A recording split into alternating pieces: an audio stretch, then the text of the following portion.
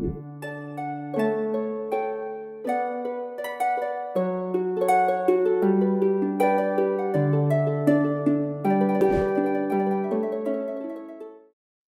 guys, I'm Vlad Pahonțu and welcome to my podcast. We're going to talk about photography. We're going to talk about how to become a pro wedding photographer. During this period is a little bit hard to go to a workshop or to a conference to learn new things, getting out from your house. And that's why I thought it's a great idea to launch a podcast about photography. I'm going to talk about everything that involves photography. Everything starting from how to find your way, how to find your style, and ending with how to get your clients, how to deliver everything between gear, marketing, social media, portfolio, editing. Everything is going to be covered in my podcast. First of all, before we start, be sure you subscribe here already to my channel. I'm a wedding photographer for 10 years now. God, how fast time passes.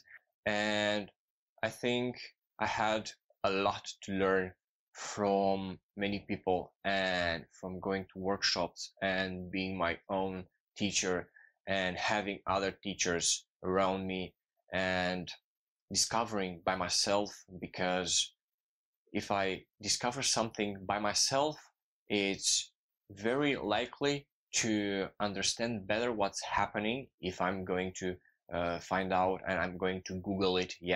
What was the problem? Why I overexposed something, or why I am underexposing a subject, why it's not as I want it to be. But I think from 2015, everything changed in my life, because I participated at my first workshop, my first photography workshop, and it was mind-blowing, because until then I thought that I can learn without anybody's help, but I was very, very wrong. And I found out that some extraordinary shots can be done very easily. So I took a step forward in my whole life, in my whole business, thinking about this kind of experience, thinking about how you're going to evolve, develop. It's very awesome. Thinking about you're going to be a pro photographer. I'm not talking only of weddings. I'm talking about everything, because many ideas we're going to talk about here are going to apply in other domains related to photography, right? I mean, if you want to develop a social media marketing strategy, you're going to learn something that you can apply in other domains related to social media. We're going to learn about accountants, about contracts. Being a photographer is like being everything. It's like being an accountant. It's like being a lawyer, a media specialist, a social media specialist, a marketing specialist, interior designer. We're gonna see why I'm telling this. It was an extraordinary experience for me, and I'm repeating extraordinary because this is the perfect word that describes what I've experienced during the last 10 years. So guys, why do you want to become a photographer? Why do you want to become a pro wedding photographer? This is the main question you have to ask yourselves when you're starting this trip. Ask yourself why. Every time ask yourselves why. A great way to find yourself and to find resources to continue your journey, your extraordinary journey in this world of photography. I was fascinated about this world, I didn't start from passion. I don't want to lie. I started for money. And in short time, I found out that it wasn't all about money. It was about connections, about relationships, about seeing one client or another, and about a whole community and all these extraordinary events. Because I'm coming back to this word. Yeah, it defines very, very well what I'm thinking about photography. It's extraordinary. So, first of all, you have to think why you want to become a wedding photographer. Is it passion? Is it money? Is it a new way to see the world? Because indeed, it's a new way to see the world. You're never going back to how you saw the world before knowing photography, before experiencing new things. You're gonna see everything, every moment in your life as a photographer. This is a very interesting way, because every time I go, I don't know, to the seaside or in another country, I'm seeing different things, different than my wife, different from my friends. I see light different. I see many things related to my whole world different. And it's not a bad way. It's not a good way or a bad way. It's an interesting way to see things, because knowing so many techniques and learning about light and learning about posing and learning about each technique in photography, I found out that I can combine them, and my head is running differently from now on, right? My brain is set up on new things, is trained to see new things, is trained to see new poses, new light scenarios, right? And only for this you should try to be a photographer. Being a photographer is not all about having an iPhone or a Samsung or any other mobile device and taking some shots or some selfies. No. You can do selfies in another way. You can think selfies if you want to. If you want to do something different, you can do something different with your own selfies. I know you can take 1,000 selfies a day and choose just one. By the way, is a bad percentage of choosing just one from 1,000. You should be more careful about that. We're gonna talk in another podcast about this and about choosing and how much do I shoot at a wedding or at an event. And you can do different things every time. So you're not a photographer just because you have a cell phone or a smartphone. You're not a photographer only if you have because you have a camera. This is not enough. It's not enough to have a DSLR or a mirrorless. You know that I spent almost 2 months just me with my camera, tried to learn as much as I could about my camera. How does it work? How does it think? Because camera has its own way of thinking.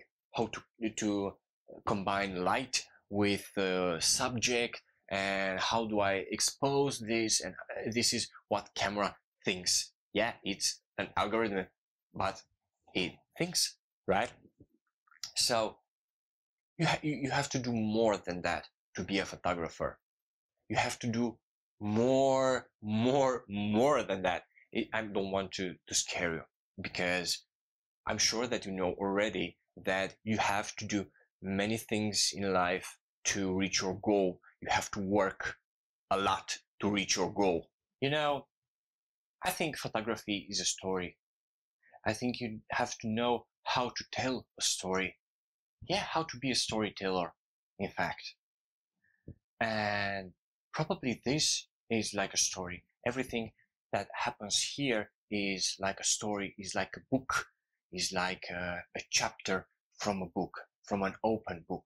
First of all, after you found out why do you want to become a photographer, is to understand what you need to do to become a pro wedding photographer, or just a wedding photographer, or just a pro photographer. Because there are many things that you have to do in order to become what you want to do to become. So I'm talking here about your mental state, your mindset is very, very important to a photographer, to have a great mindset and to be focused on the achievements, to be focused on its goals. And probably starting this road trip, beginning this road trip, you have to choose your goals. You have to choose it carefully because they will guide you through this whole story to be a photographer. In the same time, photography changed me because I was just unsocial person before starting to go to events and to take photos at weddings and to have clients, to talk with them, to socialize. And I was just very shy. This is the word. This is the perfect word. I was just very, very shy.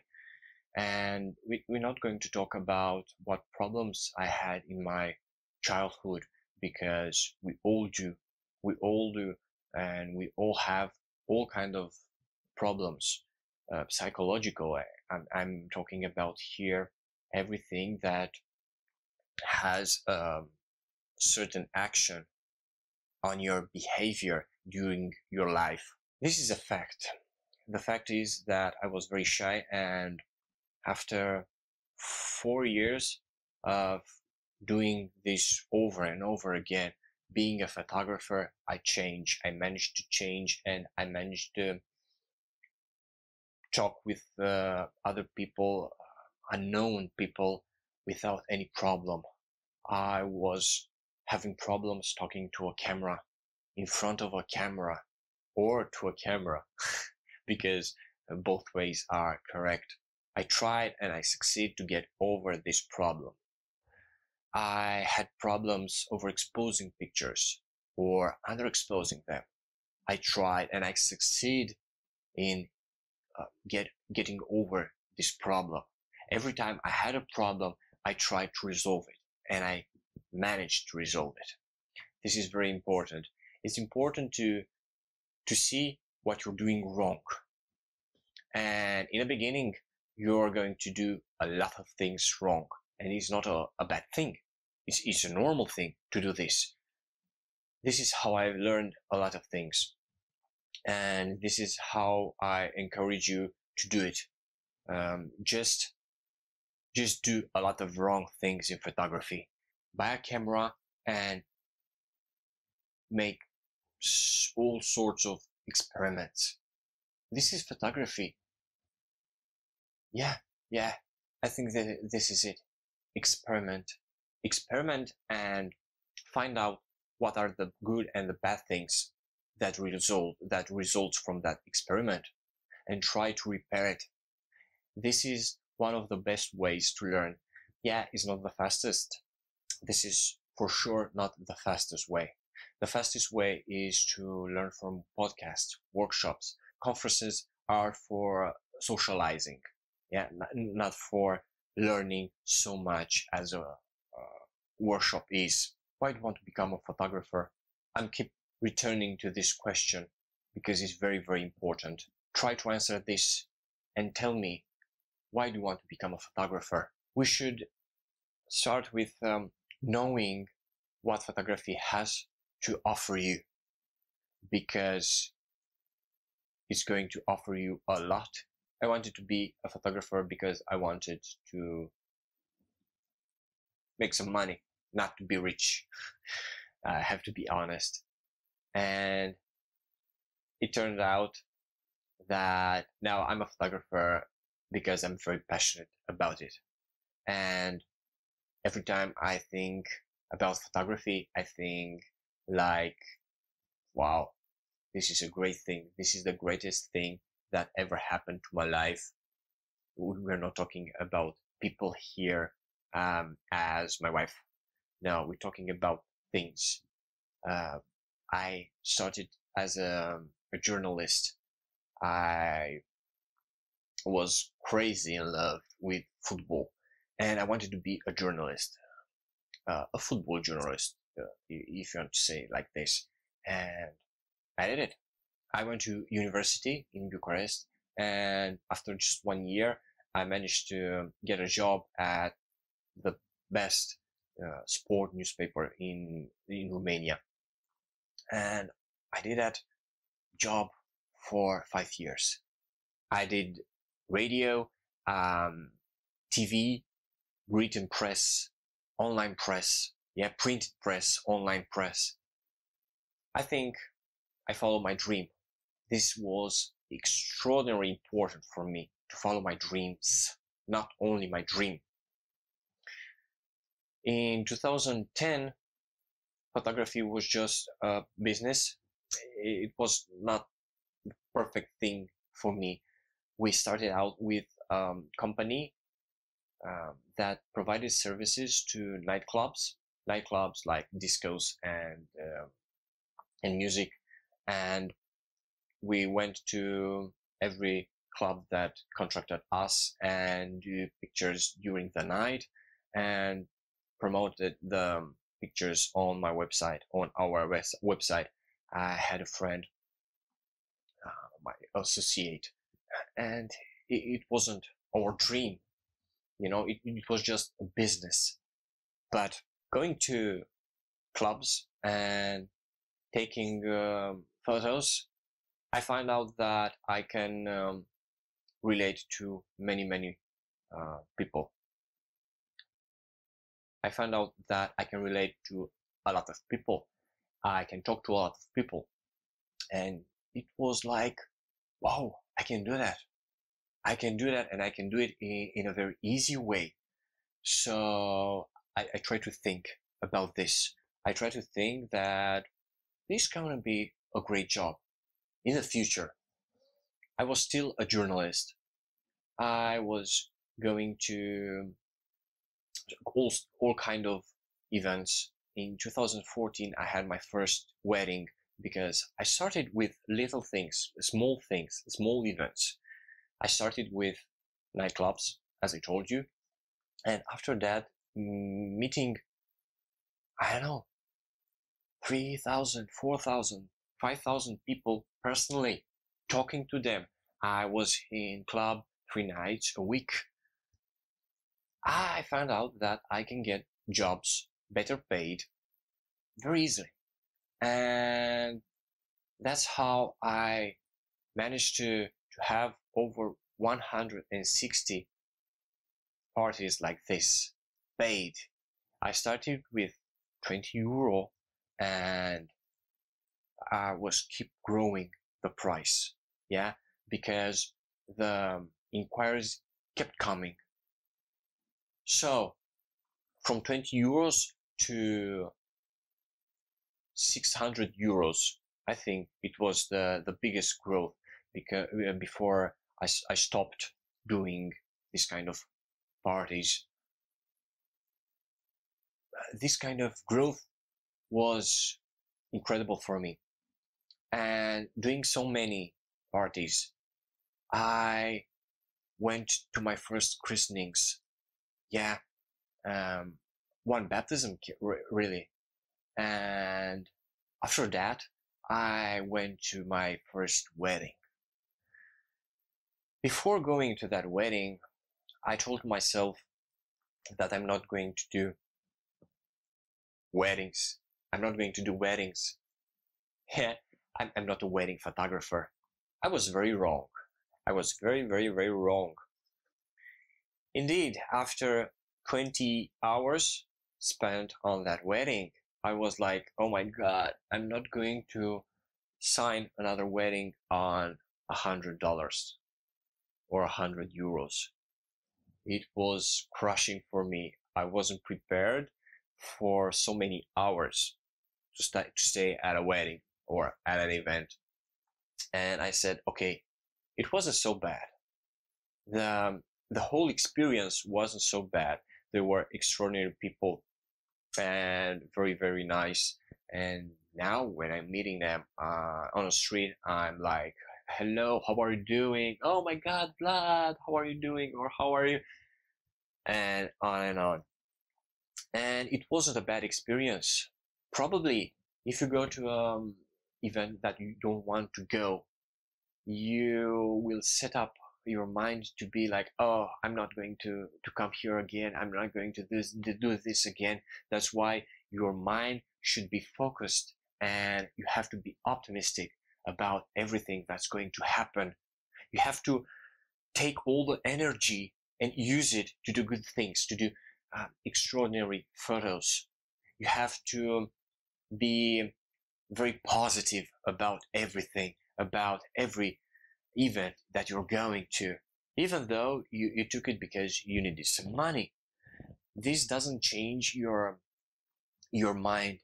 It has to be positive. You have to stay positive every time, no matter what happens, no matter what problems you'll face during that day, during that event. You have to stay positive. This is a whole new chapter from our story. But this is all related to why do you want to become a photographer, or what do you have to do to start this job, to start this passion. So it wasn't a passion for me. It was just a job in the beginning. But now is almost everything that I got. We're not talking about my family. We're talking about everything besides my family.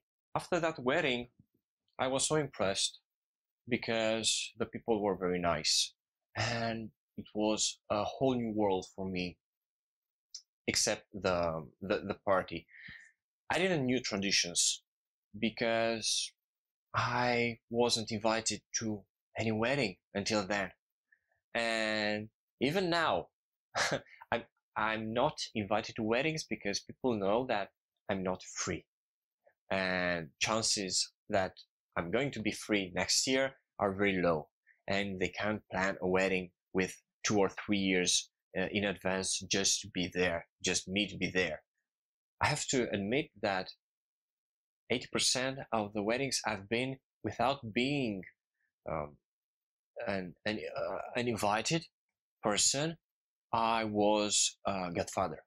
So this is very cool. Probably this is the main problem or the main situation for pro photographers, because when they're going to a wedding as an invited person, they are godfathers or they are brothers of the bride or the groom, or sisters to the bride or the groom, right?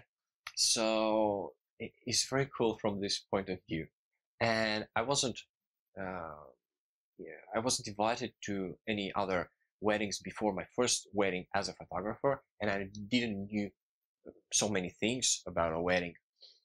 Even now, I'm still learning, because there are different parts in every country where people do different things at a wedding, different traditions, and this is what you have to learn every time before going to a wedding. You have to know traditions. Yeah, we're gonna talk again in another chapter. And I was fascinated after that wedding. But in my mind was, I'm not going to go again at a wedding on $100. The financial subject is very, very, very sensitive in photography. Everyone asks everyone about what's your price, or what's your charge, what are the packages, and on and on. But every photographer has its own way of packing all the financial stuff. You have to know that from the beginning. Even if I take 2,000 euros per wedding and other guy takes 1,000 or 500 euros. It really matters what I'm charging for. I'm charging for a whole experience. I'm this kind of photographer that wants to give you a whole experience when you go to a wedding. When you go to a wedding with me, or when I'm at a wedding, when I'm at your wedding, I give you the whole experience. This is my experience. This is my way to sign a contract. This is my way to be, in fact, because this is how I am. I tried to be as natural as I could because I don't want to be fake. I hate to be fake. I don't want to be fake to anyone. And that's why when I meet a new client, I'm like this. I'm positive because during the wedding day, I also gotta be positive no matter what. Yeah, you're gonna tell me that there are some certain problems that you can get passed by. You have to try. You have to try because that's their only event that matters for them and is once in a lifetime. And you're their photographer. You're the only person that spends over 16 or 10 hours with them almost non-stop. This is different from all other people at a wedding. Yeah, you're different. You and probably the videographer are the only two people, the only two guys or girls that spend that amount of time with the bride or with the groom. I don't know if you thought about this, but being a wedding photographer has to be everything for you. You have to understand that you are one of the most important pieces from a wedding. You are the queen or the king. It depends on how much importance gives you the bride or the groom. Yeah, and that's why you have to ask yourself before all things will happen, why do you want to become a wedding photographer?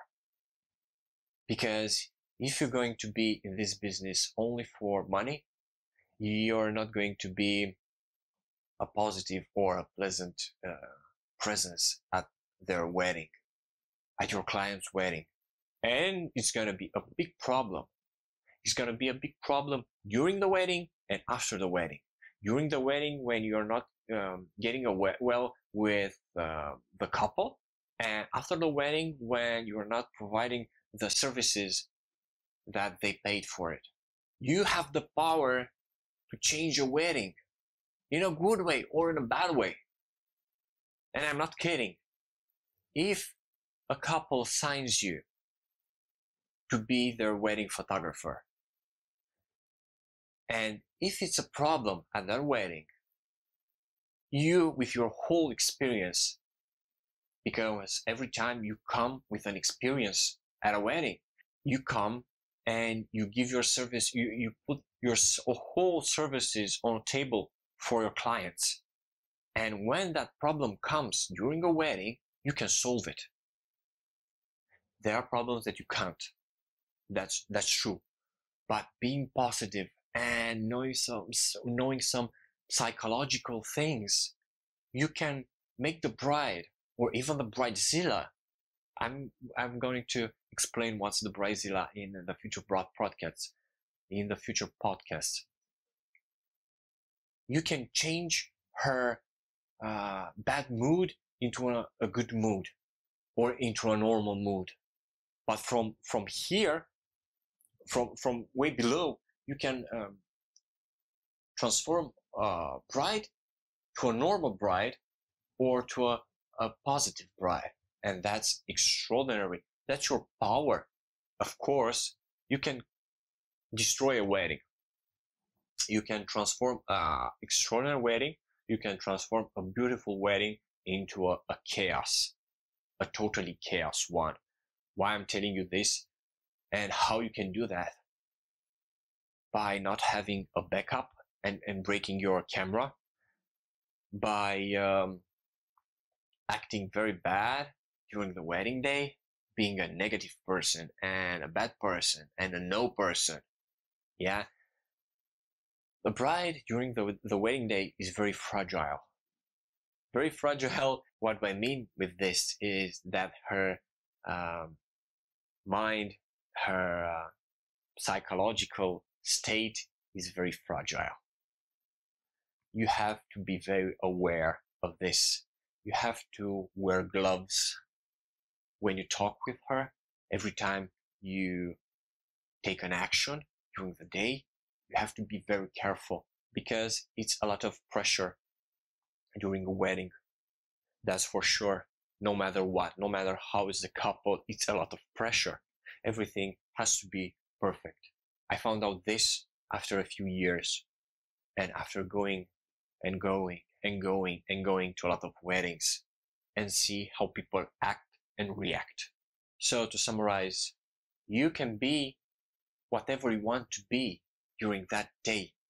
You can be the bride's brother that helps her with, I don't know, getting ready or planning the wedding. You can be the planner to plan the wedding, to help her plan the wedding. You can be the florist. If you have enough knowledge, you can advise her what flowers she should buy or what colors she can use to compose a beautiful bouquet, right?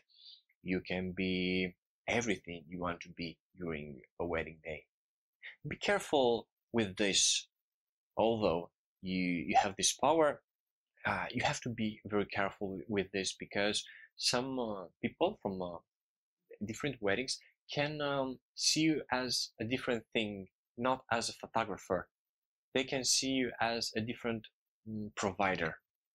If you start singing during a wedding and you sing 1, 2, 3, 4, 5 songs, hey, you sing, probably you sing well, okay, you sing good. But doing this repeatedly, probably those guys will see you as more as a singer than a photographer. And this will be bad for your business in the future when you want to sign you as a photographer. Another chapter of our beautiful story. We have so much to talk about. I told you how I've become a photographer, why I've become a photographer, and what do I think about becoming a photographer, and how you should start this action, how you should start this story, with what thoughts you should start this. Why should you be a photographer? That's very easy and very complicated to ask and to respond also. I can tell you this, that after 10 years in this domain, I think I'm the happiest man on earth, because I'm doing this. Because you have the power to transform reality into digital reality.